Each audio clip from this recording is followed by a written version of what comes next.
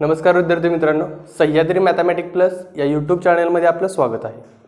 आता trigonometry shortcut part 4 आहे, बरोबर आहे। त्यातला पुढचा शॉर्टकट किंवा पुढची सिरीज कशी आहे बघा। त्यातला पहिला क्वेश्चन असा आहे की tan 4/3 दिलेला असणार आहे आणि देन आपल्याला दिलेला व्हॅल्यू फाइंड करायची आहे। आता याच्यामध्ये काय तर तुमच्याकडे दोन मेथड आहेत।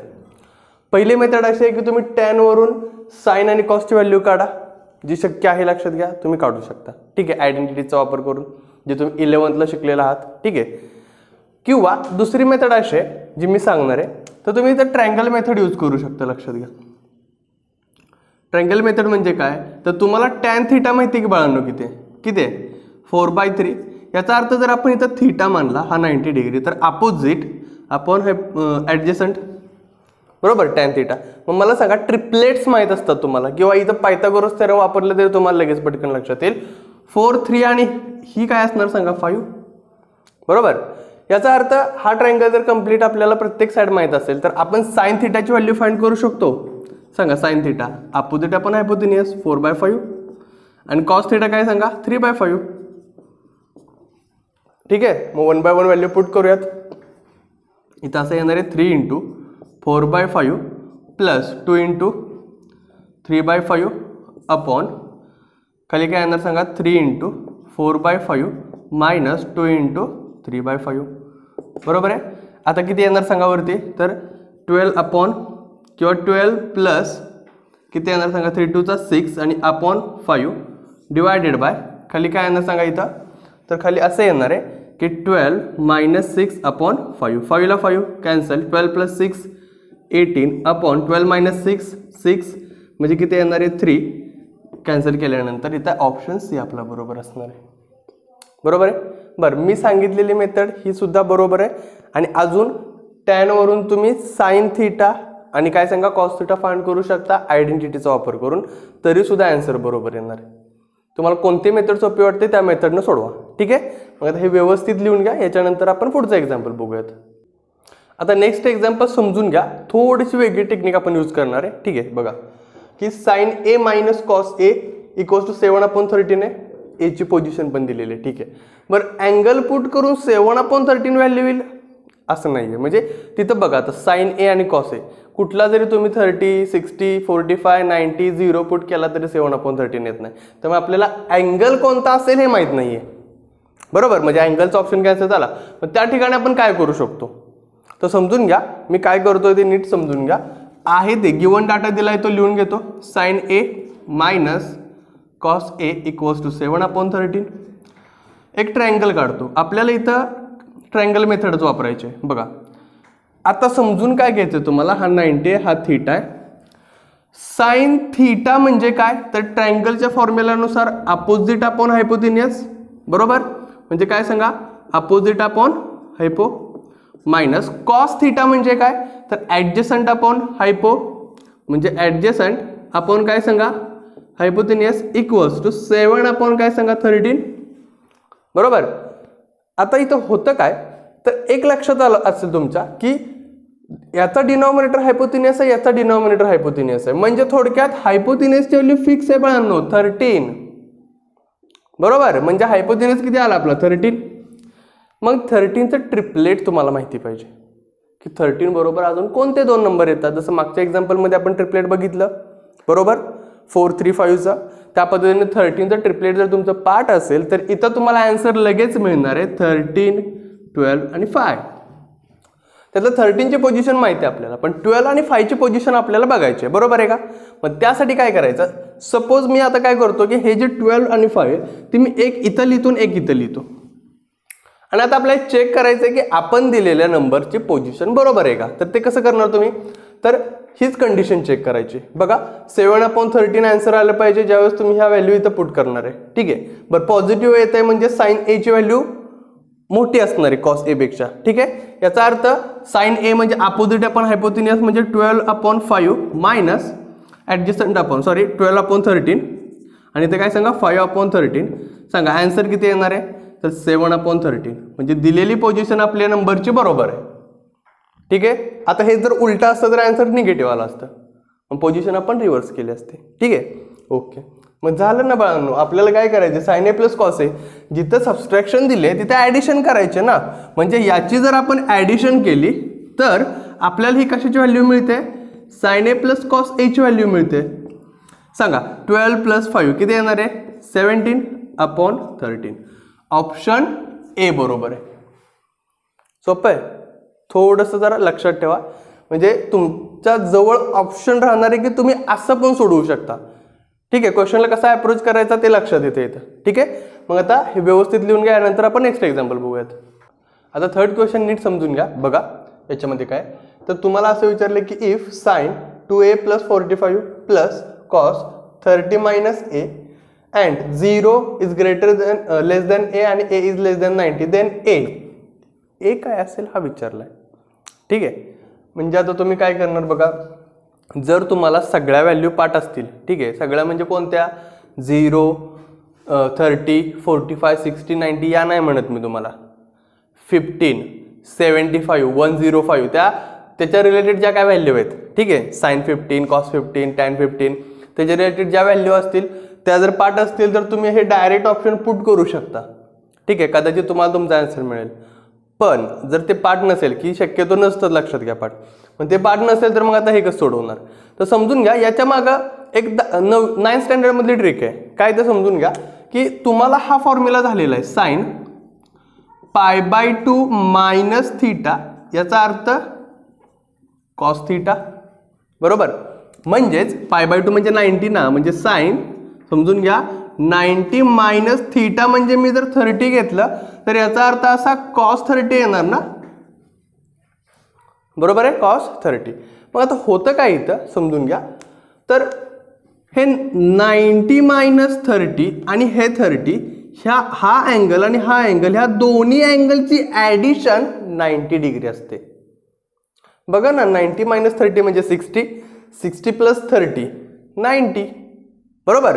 मग आता हे लक्षात कसं ठेवा बघा आता, की 90 - 30 आणि +30 यांची ॲडिशन किती असते, 90 म्हणजे याला हे कॅन्सल झालं, आलं का 90. ठीक आहे, याचा अर्थ काय तर समजून घ्या, इथं साइन आणि इथं कॉस म्हणजे काय, की तुम्हाला लक्षात असलं पाहिजे की 90 मधून जर एखादा अँगल मायनस झाला किंवा प्लस झाल्यानंतर न रेशो बदलल्यानंतर त्याचं कन्वर्जन कशात होतं, साइनचं कॉसमध्ये होतं, त्यावेळेसच तुम्ही ही ट्रिक यूज करू शकता. म्हणजे इथं साइन आणि टॅन असेल तर ही ट्रिक यूज करू शकता का, नाही. ठीक आहे, म्हणजे यासाठी तुम्हाला महत्त्वाचं माहिती काय पाहिजे, की साइनचं कॉसमध्ये आणि कॉसचं साइनमध्ये कन्वर्जन होतं, टॅनचं कॉटमध्ये कॉटचं टॅनमध्ये कन्वर्जन होतं, सेकचं कोसेक कोसेकचं सेकमध्ये कन्वर्जन होतं, बरोबर. मग ते तुम्हाला माहिती असलं पाहिजे. आता पुढं जर आपल्याला हे एवढं माहिती आहे तर आता साइन आणि कॉस इथं हा अँगल आणि हा अँगल, ह्या दोन्ही अँगलची ॲडिशन किती असणार आहे, 90 डिग्री. मग आपल्याला ए मिळू शकतं ना. म्हणजे कसं काढणार बघा तुम्ही, तर 2a + 45 प्लस 30 - a = 90 डिग्री, बरोबर आहे. आता 2a मधून a गेला म्हणजे a राहिला, प्लस इथं किती आलं सांगा, 75 = 90 डिग्री. याचा अर्थ a = आलं 15 डिग्री,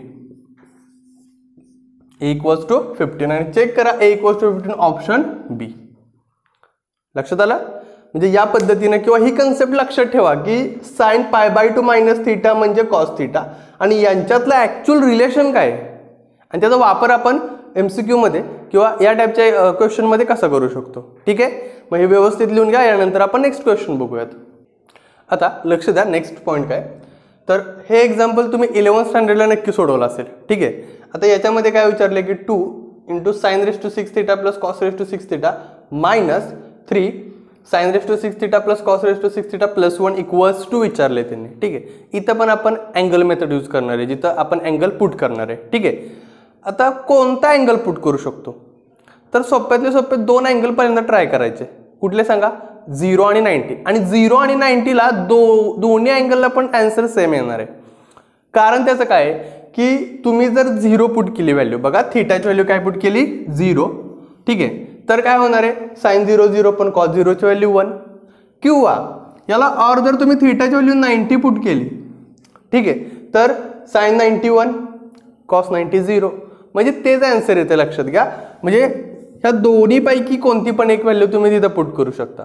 सपोज आपण जर 0 पुट केली तर तिथे काय होणार आहे बघा, की 2 इन ब्रॅकेट sin 0 ची व्हॅल्यू 0 + कॉस 0ची व्हॅल्यू 1, 1�6, 1च रे बाळांनो, -3 इथं सुद्धा sign 0ची value 0 plus cos 0ची value 1 आणि इथं +1. आता ह्याची व्हॅल्यू आपल्याला फाइंड करायची आहे. बघा 0 + 1 1, 2 × 1 2, 2 - 3. ठीक आहे, 2 - 3 + 1. सांगा आन्सर किती येणार इथं. तर 1 + 2 3, 3 - 3 0. आन्सर आलं 0. ऑप्शन ए बरोबर आहे आपलं. बरोबर आहे. जर हाच क्वेश्चन असा विचारला, बघा मी चेंज काय करतोय, जर त्यांनी असं केलं असतं, हे +1 दिलंच नसतं, +1 दिलंच नाही, इक्वल्स टू विचारले त्यांनी. ठीक आहे, मग ऑप्शनमध्ये कुठेतरी हा ऑप्शन असणार आहे, लक्षात घ्या. हेच ऑप्शन आहे, असं धरूयात घ्या. ठीक आहे, मग हे एक्झाम्पल सुटू शकतं का अँगल मेथडने? तर सुटणार बाळांनो. कसं? तर बघा ना, हे +1 नाहीयेच इथं, हे +1 नाहीयेच, म्हणजे सांगा 2 - 3. आन्सर किती आलं? -1. आणि बघा इथं +1 होतं, पलीकडे गेल्यानंतर काय होणार आहे? ते -1 होणार ना, इक्वल्स टू 0 असेल तर. याचा अर्थ असा की तुम्ही अँगल पुट करताना जर विचार करायचा व्यवस्थित की नक्की कोणता अँगल पुट केल्यानंतर ना तुम्हाला आन्सर मिळू शकतं. आणि ही मेथड जर तुम्हाला व्यवस्थित जमली तर सगळ्यात जास्त फायदा याचा NDA साठी होणार आहे, CET साठी तर होणार आहे, ते लक्षात घ्या. त्याचबरोबर अजून कॉम्पिटिटिव्ह एक्झाम आहेत त्यासाठी पण होणार आहे. ठीक आहे, मग आता हे व्यवस्थित लिहून घ्या. याच्यानंतर आपण नेक्स्ट एक्झाम्पल बघूयात. आता नेक्स्ट क्वेश्चन नीट लक्ष द्या. बघा याच्यामध्ये काय की 7 sin² θ + 3 cos² θ = 4 आणि थीटाची पोझिशन दिलेली आहे. आपल्याला फाइंड करायचं आहे tan θ. आता नीट विचार करा. बघा हे पण एक्झाम्पल आपण काय करणार आहे, अँगलनं सोडवणार आहे. ठीक आहे, अँगलचा वापर करून. स्टँडर्ड अँगल कोणते सांगा मला? 0, 30, 45, 60 आणि 90. आणि टॅनच्या तुम्हाला ह्या सगळ्या व्हॅल्यू माहिती असल्या पाहिजेत. ठीक आहे, आता एक विचार करा की इथं आपल्याला व्हॅल्यू काढायची tan θची. ठीक आहे, मग आता tan θची व्हॅल्यू काढायची असेल तर टॅनचे जर ह्या व्हॅल्यू आपण पुट केल्या तर त्याच्या पर्टिक्युलर सेपरेट व्हॅल्यू आहेत. ठीक आहे, tan 0ची value 0, tan 30ची value 1/√3, tan 45ची value 1, tan 60ची value √3 आणि tan 90ची व्हॅल्यू नॉट डिफाईन्ड. ठीक आहे, मग ऑप्शनमध्ये चेक करायचं की हे जे काही अँगल आहे त्या अँगलपैकी स्टँडर्ड व्हॅल्यू कोणत्या आहेत. बघा जर तुम्ही बघितलं तर 1/√2 हे स्टँडर्ड व्हॅल्यू आहे का? नाही आहे, कॅन्सल ऑप्शन, आन्सर नसणारच आहे. 1/√3 ठीक आहे, कशाचे आहे सांगा? 30चे असू शकतं. √3/2 नाही आहे, कॅन्सल. आणि D1 45 डिग्री. ओके, म्हणजे 2 ऑप्शन तर इथंच कट झाले बाळांनो. आता तुम्हाला अँगल पण लक्षात आलेत. कुठले सांगा? 30 आणि 45 सगळे पुट करायची गरज आहे का? नाही, कॉमनली पुट करून बघा. आता बघा 45 डिग्री जर पुट केला आपण तर 7 sin² 45. मग बघा 7 × sin² 45 म्हणजे 1/2 प्लस 3 × cos² 45 म्हणजे 1/2. ॲडिशन करा, किती येणार सांगा? 10/2. बरोबर, 10/2 म्हणजे 5 आणि आपल्याला पाहिजे किती? 4. म्हणजे हे बरोबर आहे का? नाही. अरे साधी गोष्ट हे नाही. म्हणजे आता राहिला ऑप्शन कोणता? 30 डिग्री म्हणजे 1/√3. हे पण मी तुम्हाला प्रूव्ह करून दाखवणार आहे. बघा लक्ष द्या. या ठिकाणी काय होणार बघा, जर 30 डिग्री आपण व्हॅल्यू पुट केली तर 7 × sin 30ची व्हॅल्यू 1/2, 1/2चा स्क्वेअर 1/4 म्हणजे × 1/4 प्लस 3 × cos 30 √3/2, cos 30चा स्क्वेअर म्हणजे काय सांगा? 3/4 म्हणजे इथे येणार आहे 3/4. आणि आता बघा 7/4 प्लस 9/4 याचाच अर्थ काय सांगा? 9 + 7 16/4, 16/4 म्हणजे 4. आणि याचाच अर्थ ही साईड मॅच होते, म्हणजे तुमचा ॲक्युरेट अँगल असणार आहे 30 डिग्री आणि tan 30ची व्हॅल्यू असते 1/√3. लक्षात आलं? मग आता याप्रमाणे मी तुम्हाला होमवर्कला एक्झाम्पल देतो. तुम्हाला सांगितलेले मेथड्स लक्षात आले असतील. ठीक आहे, मग आता हे व्यवस्थित लिहून घ्या. आपण होमवर्कचं एक्झाम्पल बघूयात. तुम्हाला होमवर्कला 3 एक्झाम्पल दिलेत. ठीक आहे, आता पहिलं एक्झाम्पल बघितलं तुम्ही तर ते पहिले आता एक गोष्ट लक्षात ठेवा की प्रत्येक वेळी असं नसणार आहे की तुम्ही अँगल पुट करूनच आन्सर काढा म्हणून. म्हणजे एखादं एक्झाम्पल असं असेल की सिम्प्लिफिकेशन करून जर पटकन सुटत असेल तसं पण ट्राय करा. त्या पद्धतीने पहिलं एक्झाम्पल आहे की अँगल पुट करून काढण्यापेक्षा सिम्प्लिफिकेशन लगेच निघणार आन्सर. ठीक आहे, सेम त्या पद्धतीनं दुसरं एक्झाम्पल म्हणजे आता सेक आणि कोसेक. आपण 90 sin 90 - θ = cos θचं एक्झाम्पल घेतलंय, त्याच्या रिलेटेड हे एक्झाम्पल आहे, ते तुम्ही सोडवू शकता. इथं आपण काय ट्रिक वापरले ते पण सांगितले मी त्यामध्ये. त्याच्यानंतर तिसरं एक्झाम्पल. आता एक लक्षात घ्या, ह्या तिसऱ्या एक्झाम्पलमध्ये मेन फोकस तुमचं कुठे गेला पाहिजे? ह्या इंटरवलमध्ये गेला पाहिजे. कारण त्याचं कारण काय, कारण आपण अँगल घेऊन एक्झाम्पल सोडवणार आहे, बरोबर आहे का. मग आता अँगलचं लिमिट काय आहे, तर 0पेक्षा मोठा आणि 60पेक्षा लहान. 0 घेऊ शकत नाही, 60 घेऊ शकत नाही तुम्ही. राहिले मध्ये स्टँडर्ड 2 अँगल कोणते, 30 आणि 45, बरोबर आहे. दोन्ही अँगल ट्राय करा ना इथं, ते ज्याचा आन्सर 1 येईल तो angle as it is put करा, तुम्हाला तुमचा आन्सर मिळून जाणार आहे. ठीक आहे. आणि याचे जे काय आन्सर्स आहे ते कमेंट सेक्शनमध्ये कळवा. ठीक आहे. आणि व्हिडिओ जर आवडला असेल तर नक्की लाईक करा, शेअर करा, सबस्क्राईब करा. धन्यवाद.